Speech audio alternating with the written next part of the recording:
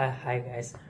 So today I'll be speaking about, like, most of them get a comment that uh, what if whatever you're doing doesn't work or come out as good as uh, you might think. So in that situation, you don't have to lose any hope. First of all, you have to have a set in mind that whatever you are doing will work, and you should constantly have a discipline in your mind. You should never lose hope that it will not work, or that thought only shouldn't come in your mind.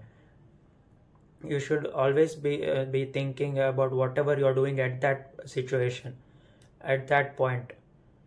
Like, if you're working on something, your whole concentration should be on that thing or whatever work you're doing, so that the final end result will be, yeah, great.